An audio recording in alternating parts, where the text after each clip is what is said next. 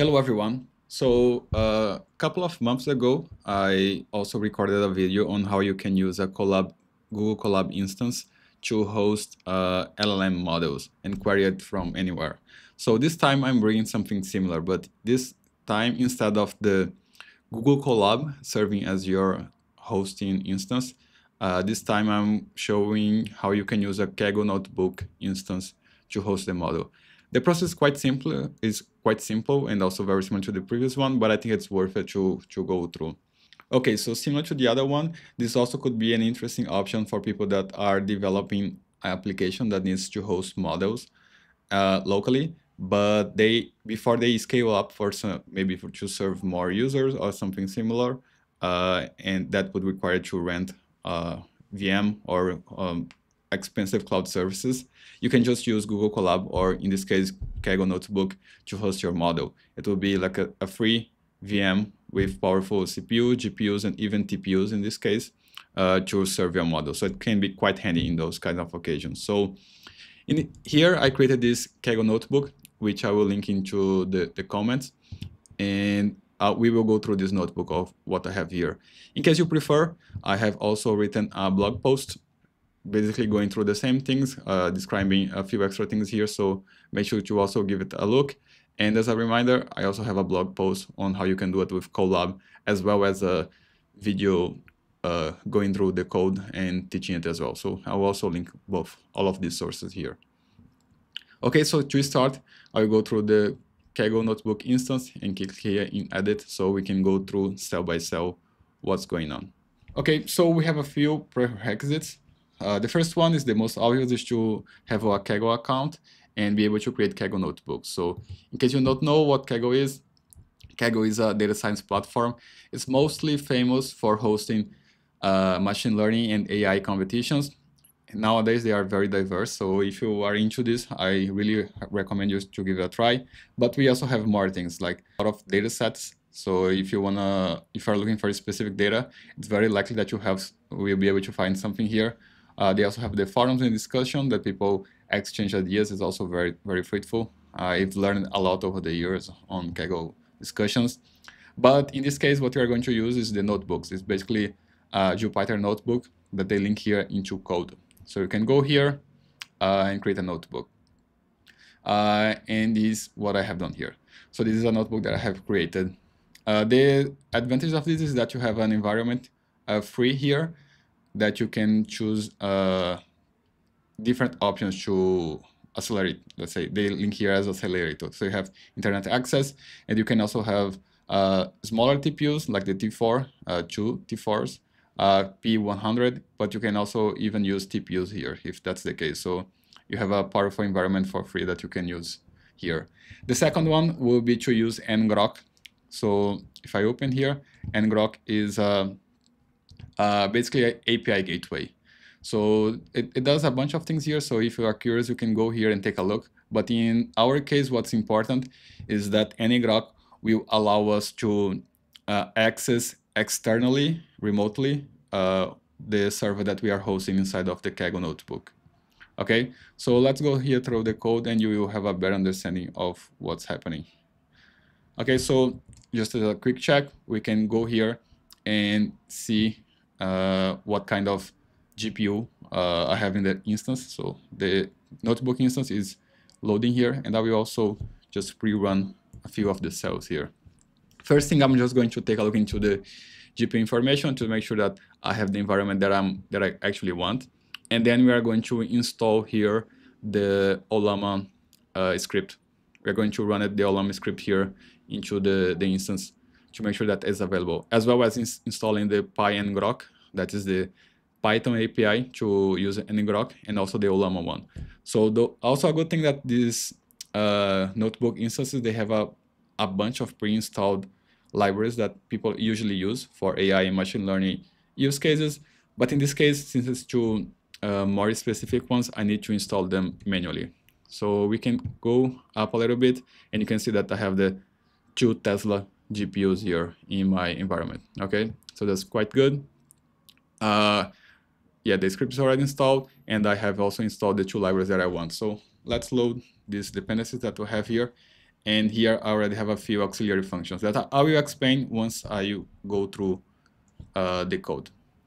The first parameter that we define is the ngrok port that is going to be, let's say, exposed, and the one that we are going to use internally. So here I'm using 11.43.4, which is the default Ollama port. So once you start our Ollama server in your environment, which is the thing that I'm doing here, by default, the model will be served in this port. So just to make it easy, I'm also going to serve it on ngrok using the same default one, but this can be changed if you want. The first function that we run here is the start Ollama server, that if we go a little bit up here, it's very simple. So it's just like running Ollama serve into the terminal, into the terminal of the environment. So I'm running here with Python just to make it easy, but it's basically this single command. The second function that I'm running there is just this one that sounds a little bit complex, but what it does is programmatically checking if there is a service being, let's say, running, if there is a running service into a specific port. So what I'm doing here is that I'm starting the Ollama server, and then I'm just running a check to make sure that it's running, right? So it's just a way to do this programmatically. You can see from the logs here, everything seems to be working, and then I can actually set up the ngrok tunnel. So as we said before, the idea of ngrok is to be able to expose the server to be queried, prompted remotely. And the way that I do is just to run this function here. So you can see that I do two things. One is to retrieve the secrets that I will explain in a second, and the other one is to run this setup ngrok tunnel, which is this function here, which is actually quite simple as well. So I get the secret that I want, the authentication token, and then I just set it using the ngrok Python API, then run the connection here. Okay, and then I just return the tunnel. So very simple to do as well. And related to the secrets, what I do here is that to set up the ngrok tunnel, I need to sign up to ngrok and create an authentication token.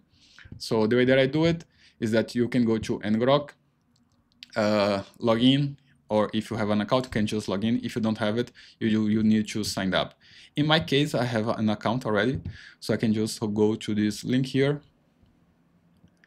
That is the ngrok dashboard. And if I go here in getting started, your authentication token, I will see this panel here. So your token will be here. So here it's obfuscated because I don't want to show it. But if you do the same process, you will see your token here. So you can just copy. And the way that you can access it on a Kaggle notebook is to go here on settings. Let me go down a little bit. Yeah, here where it's running. I can go here on add-ons, secrets, and I have a few secrets here. So in my case, I already have one set up, but if I want to add another one, it will be here. I can post my value here. Let's say something like this, and the label of the secret that I want to show. So it could be API token, something, right? In my case, I already set it up. So I'm using this ngrok auth token to be the secret holding my ngrok authentication token. So when I run this function, it retrieves it using this utility function from Kaggle that I am importing here, right? So it's a library that already comes installed in Python. It's just a way to retrieve the secret that I'm adding here. So once I have the tunnel set up, I can actually pull the model and start querying it. So it's quite simple. One important thing is that this utility function that I'm using here, it prints the URL that I'm going to query. So this is something that you need to keep handy because we are going to use it. Okay, so for this initial test, the model that I'm going to use is the Gemma 3N, which is a smaller version of the Gemma 3 model that is more suited for very specific use cases. So this is the version of the Gemma model that I'm going to serve, the Gemma 3N, which is mostly optimized for on-device performance. So it's a very small model, but also a strong one. We can even see some benchmarks here. As you can see, it's supported by Ollama, which is the way that we're going to serve it.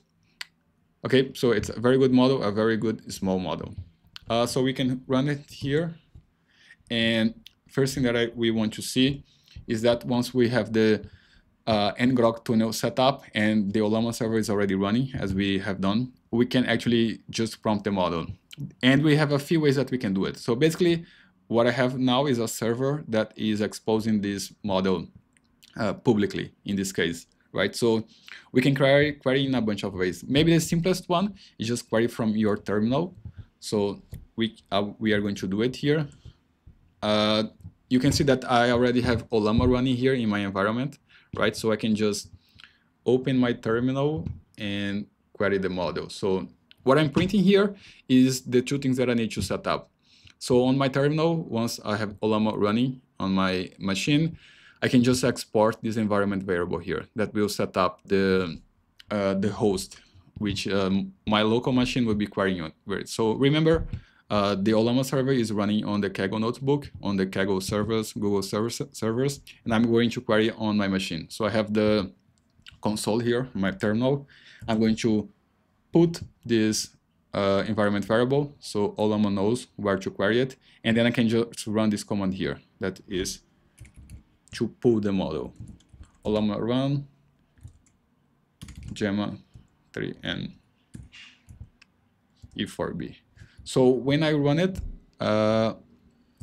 what I'm going to do is that it's going to pull the model. So it's showing the logs here on my machine, but it's actually pulling the model on the server.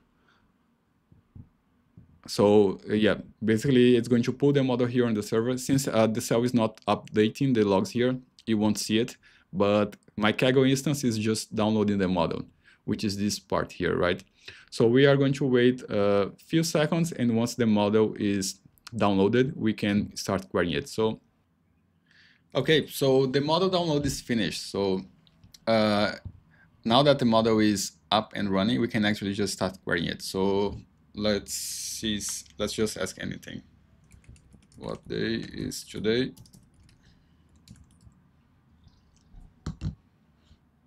Okay, so yeah, you can see model is responding, right? So everything seems to be looking fine. So this was the first and maybe simplest way to query the model, just using the terminal, but we can query the models in other ways.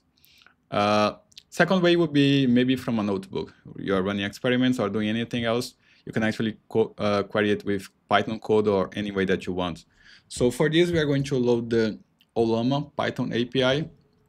And I also have this helper function here, which is quite simple. So the way that it works is that first we use the Ollama Python API to set up the client. And we also, again, pass here the URL that we are going to query. So in this case, this same Kaggle notebook is hosting the model and also querying it. But if I had opened another Kaggle notebook to query it, if I open Jupyter notebook on my machine, on your machine, a Google Colab notebook, I would be querying this model in the same way because, again, the URL is public here, right? So we can just access it from anywhere. So it's the same way. If I had not pulled the model already, which I did on my terminal, I could just pull it here, but we can just run it here and it's probably not going to do anything else, right? So maybe it's just going to try to pull again, but we'll see that it's already in cache, and then we can start querying the model. The way that we query the model is using this function here, which is this one, right? So what it does is that it basically parses the information into a payload that's going to send through the client API. It's very simple, so we use the chat function from the client. We specify which model we are going to use, and then the messages, right? It's just a list of our dictionaries. Set up the role and also the prompt. The prompt is the same as the other one. Why is the sky blue? And we can ask it here. We can prompt the model. Okay, so we see few logs, and we can see the output here. So if we were streaming the output, we would see, let's say, letter by letter. But in this case, everything is just coming up all at once. So we can see the output of the model here. And one also good thing from this model is that we can also query Gemma 3 using other languages. So since it's multilingual. In this case, I'm just asking the same question here in Portuguese. Por que o céu é azul? So it's the same model, it's the same client, the same public URL, using the same model ID, just using a query in Portuguese, and we will see the same output. But in this case, since I'm querying the model in Portuguese, the output is also supposed to be in Portuguese, okay? Another cool thing that we can do using Python, the same Python API, is just to swap the models. So in this case, we were using the smaller Gemma 3N model, which is designed for mobile or device application, but we can also swap the model for a different one. In this case, I'm going to swap for Gemma 3, the 27 billion parameter one, which is the larger Gemma models that we can also run it here. And I can also do it just by running the Python Ollama API. The same way that I'm doing here, if I wanted, I just could pull up my terminal and run this command, which would be Ollama1 and the name of the new model, and the server, which is remotely, would also update. So in this case of this model, it makes a bit more sense to use this setup because at least on my machine, I'm not able to run this model in a very good way. So it makes more sense to have like a remote server using it. In the case of Kaggle, as we saw, we can even use larger machines like a P100 GPU or even a TPU that could be served with a model here. So we can really take advantage of these free resources that we have here. So Gemma 25 billion model is a little bit larger, so it's going to take a little bit more time. Once the model is downloaded, we will query the models in the same way. So it seems that the model was loaded. Okay, so now that we swapped model, I'm going to also query it, but in even another different way. So in the previous one, we used the Ollama API to query the models, but just to show it here, we can really query it in any way. So in this case, I'm going just to query the model using Python in the most simplest way, which is using the request library, using basically basic requests. So yeah, this is a very simple function here. It just prepares the payload in a similar way, very similar to the other one. It just needs a little bit more code to handle images if we are passing that. I need to load the image, convert it to encode it in base64, and just add it to the payload so that we can send it. But other than that, it's just very, very similar. And then we can query it. So I'm going to query it using this function here. That is the simplest one. And we can see the output in a few seconds. Remember, this time, since we swapped the model, we are going to query the larger Gemma model. So the output is a little bit slower, but should be better as well. Okay, so we can see the output here. Since I used the stream mode here, we are getting letter by letter here, which is a nicer output as well. But basically, you can see that we are able to query the model in the same way. And just to exemplify, since I swapped the models, this larger version of Gemma, it's also multimodal. I think that the smaller one was supposed to be multimodal yet as well, but I think that the version that Ollama support is not working multimodal, it seems. Okay, so I'm going to download an image, which is this logo for the Gemma 3N version, and I'm going to use it in a query. So it's the same function, but I'm asking it to describe the image, okay? And I'm passing the path to the image. And you can see that basically the Gemma model is quite good actually with images, and we'll be able to describe in a good way. So it was able to read it, the code, and add a basic description.